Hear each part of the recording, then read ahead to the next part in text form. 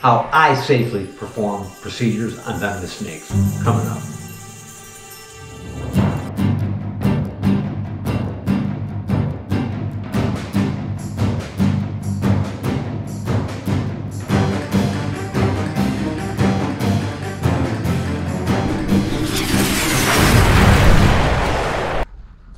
Fangs in your face.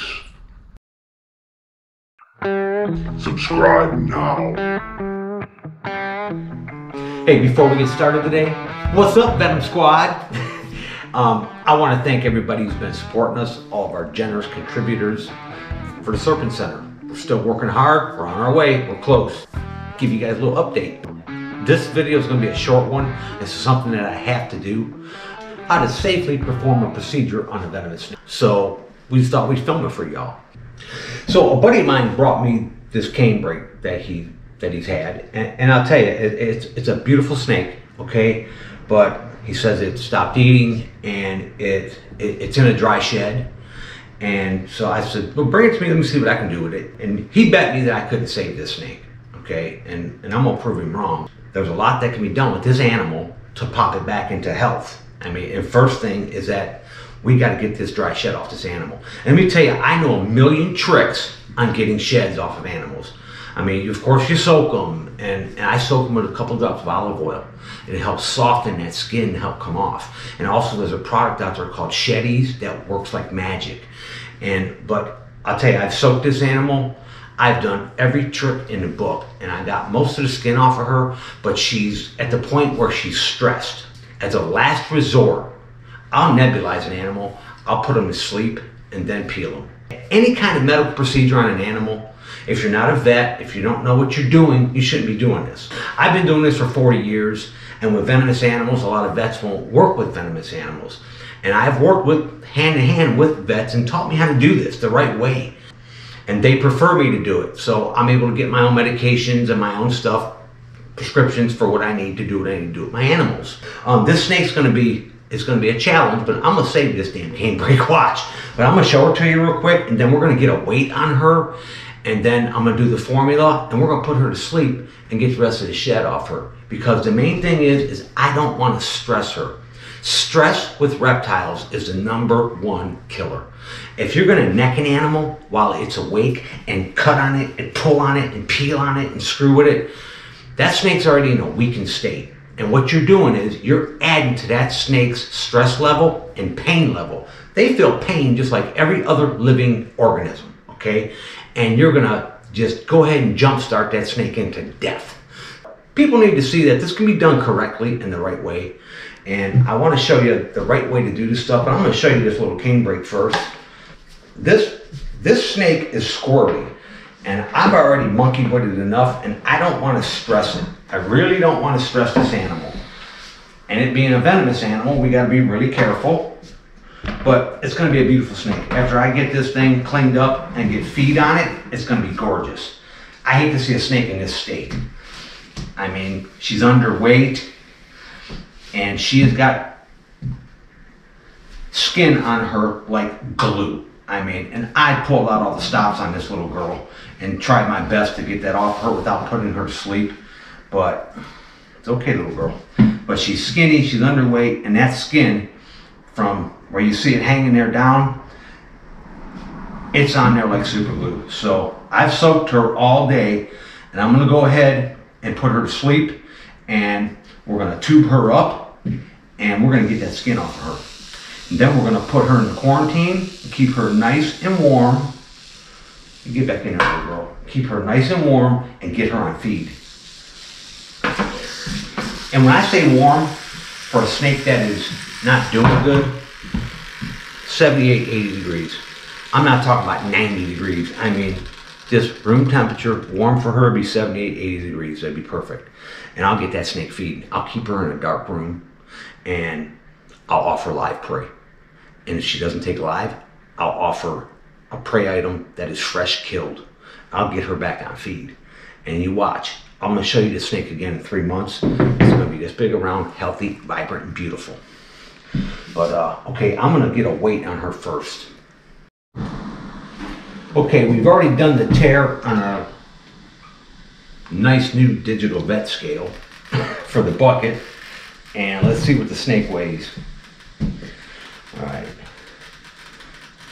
Wow, she's a whopping 1 pound, 7 ounces. She's light.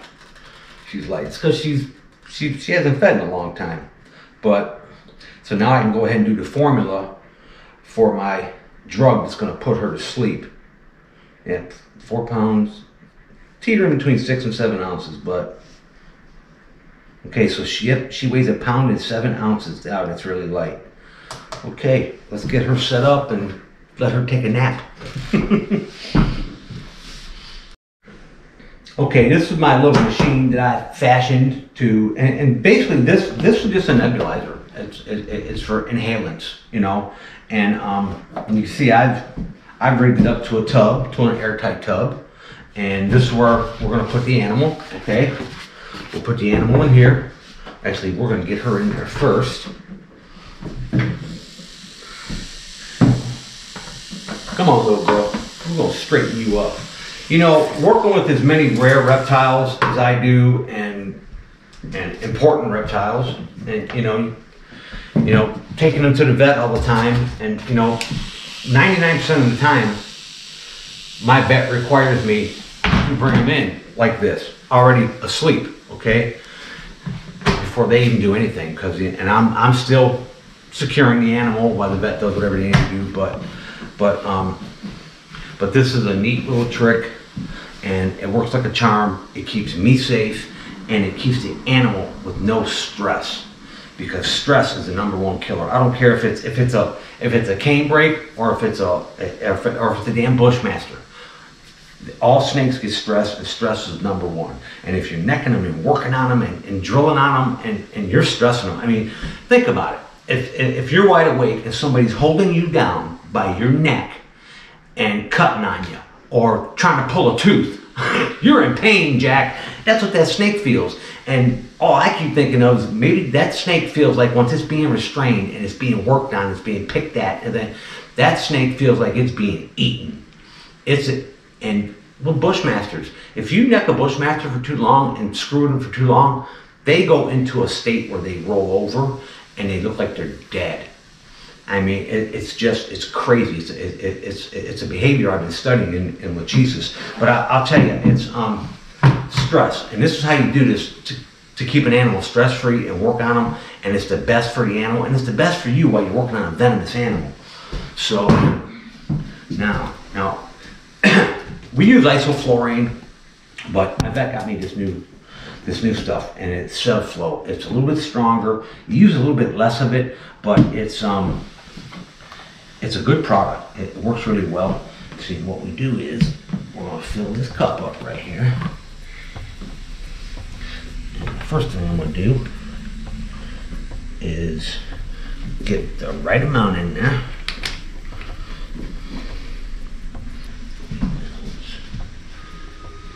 Well, what that shed skin will do is, after a certain amount of time, if that shed skin stays on there, okay, I gotta do this fast because this stuff dissipates quickly.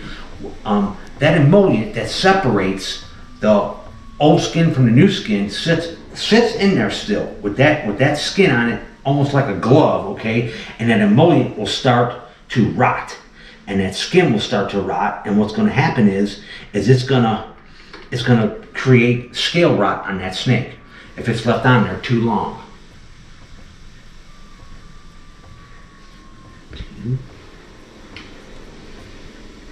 She only weighs 1.5 pounds, so here's where I gotta be careful. You can't go too heavy, but you gotta go enough to put her to sleep for at least 20 minutes. And I need one more half.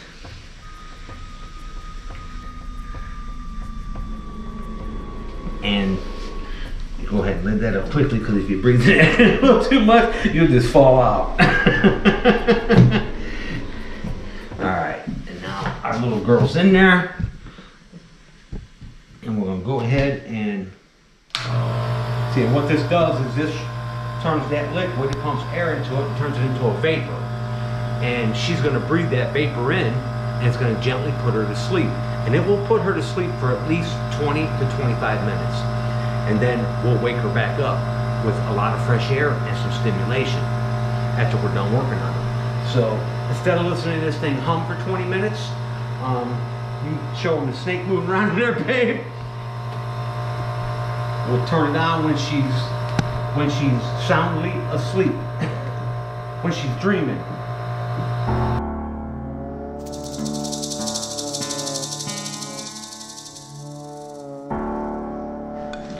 Okay, it's been about 20 minutes, and the drugs already ran through the nebulizer, and we give her about another 10-15 minutes just to completely be out. And the test, she is sound asleep, okay? So now what we do is, and you gotta be careful doing this, you don't want to breathe this stuff in as you're opening this thing up.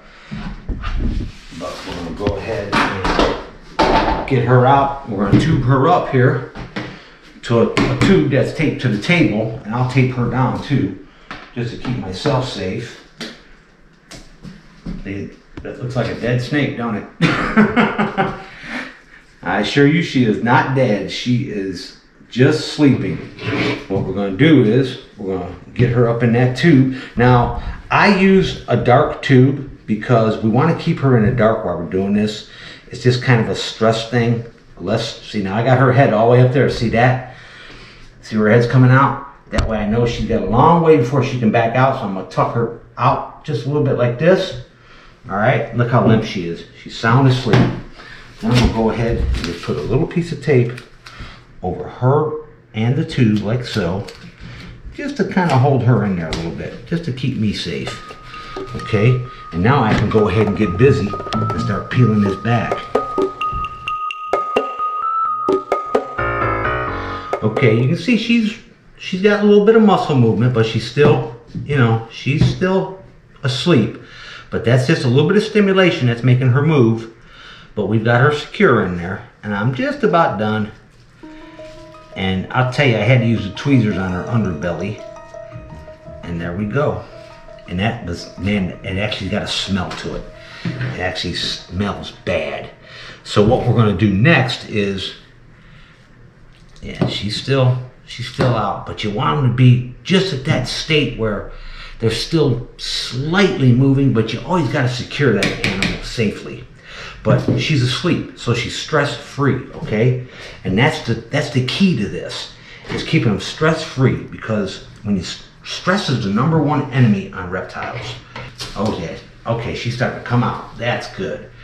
Okay, come on, girl. We're gonna work you out this side. In which she was out for about 15 minutes, and that's perfect. And she's just starting to come out of it. As you can see, she's still a little woozy. She's moving a little weird. Okay, but what we're gonna do is, see, she can barely hang on. We're gonna go ahead and put her back in this box now. See how she's moving all like she's drunk, okay? Because she's not got her game together yet, you know? And what we're gonna do now is, see how she can't like completely lift her head? Right now is when she needs fresh air and constant stimulation to get her back to where she was. So what we're going to do is, we're going to go ahead and, honey, open that door right there, babe. Yeah, just open that door, and we'll just, some nice fresh cool air in here on her, and we'll just keep her stimulated. And I'll keep stimulating her for the next 15-20 minutes, which she's doing good. She's doing great. I mean, she was out for 15 minutes, long enough for me to get her tubed, to get her peeled. I mean, you don't want to put them out too long, because you can lose them if you do it. If you don't do the formula right and you put them down hard, you'll kill them. So you want to get them kind of like what I call twilight, and it just kind of keeps them in a nice, calm sleep. Even like when you're sleeping, if somebody nudges you, you'll move a little bit, but you're still asleep. And that's what you see with the animal. And that's right about where you want them. You want them in twilight. See, she's calm. She's just going to lay there.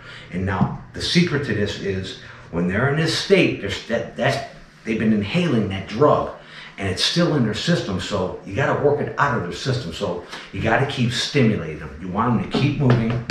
See how she's kind of still like Gumby? You want them to keep moving.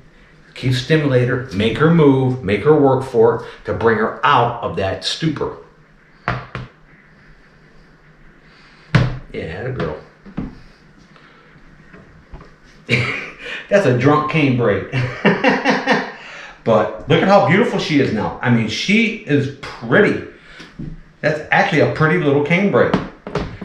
And what we'll do with her next is I'll go ahead and maybe run a cycle of tetracycline through her. I might even just soak her in some Pedialyte or Gatorade, and just to give her some electrolytes and just a little bit extra boost to try to just get her hydrated really well. And then we're going to just put her in a dark quarantine room and keep her nice and warm and get her back on feed. You watch, 3 months, this snake's going to be a beast. It's going to be this big around. It's going to be beautiful. And then my buddy's not getting it back because I put all the work into it. I'll use it here at the Serpent Center for a training animal. Just kidding, buddy. I'll give it back to you. Come on, girl. Keep stimulating. Poke. Keep her moving. She's doing good. She's doing good. She's doing good. That a girl. That's what I want to see. I want to see tongue movement. I want to see that tongue coming out. I want to see tongue action. I want to see her moving. Yeah, she's coming out of it. Notice how she kind of flops over. She's still a little drunk, but now she got tongue action. Now her tongue's working. And that's the secret to actually putting these snakes to sleep, is you don't want to put them out too hard or too long. Just enough time to do what you got to do safely.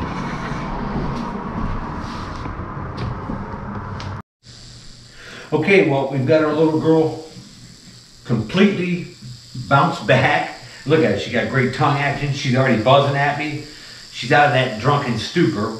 I mean, I stimulated her for a good 20, 30 minutes and kept her out and kept prodding her, kept her moving around, fresh air, and she's back. She done great. And I'll tell you, I couldn't have done the formula better. I couldn't have done it better because she was out cold for like 15 minutes.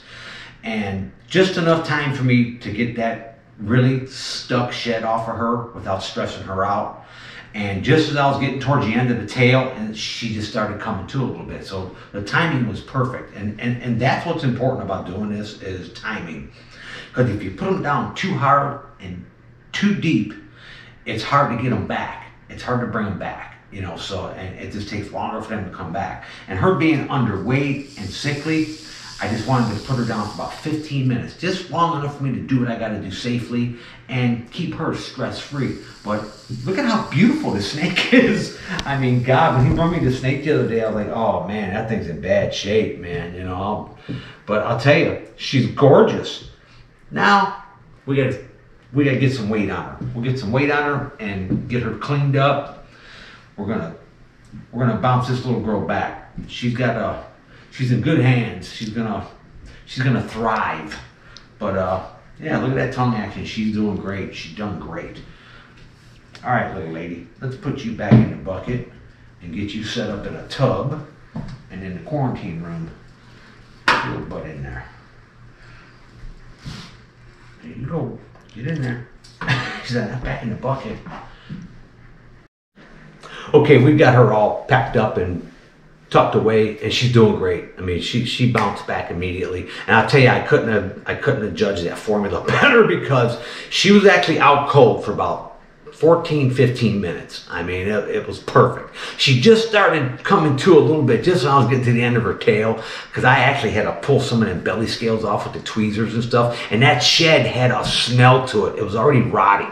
So we just saved that little animal. But we'll get her on feed and we'll bulk her up, and if she needs anything else, we'll get it for her. You know what I mean? We're gonna save her butt. But anyways, she's doing good. She's a beautiful snake. But anyways, hope you guys learned something, that this can be done right and correctly and safely if you know what you're doing, if you know how to do it, you know. And I wouldn't advise anybody to try this at home. You know, I was taught how to do this by a professional. You know, because when you're working with venomous snakes, vets don't want to do it. They really don't, and you can't blame them. You really can't. I mean, you know, I got taught how to do this from somebody, and they said, well, you bring them in like this. Bring them in already asleep, and then we'll go ahead and trach them with our stuff and keep them asleep, and then we'll work on them. So, but anyways, it's a slick little procedure, but a last resort for me. And for me, when I do that, it's always a last resort, because if you don't do it right, you can lose an animal. And if you don't know what you're doing and you don't stimulate them, you don't get that fresh air on them right away, and you don't give them the right amount at the right time, you'll kill them. So it's not nothing to be taken lightly. It's something that you really got to know what you're doing.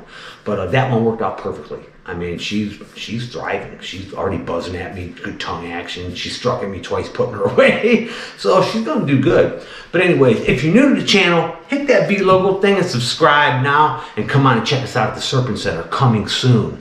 This is Willie from Venom Central. We're checking out. Later.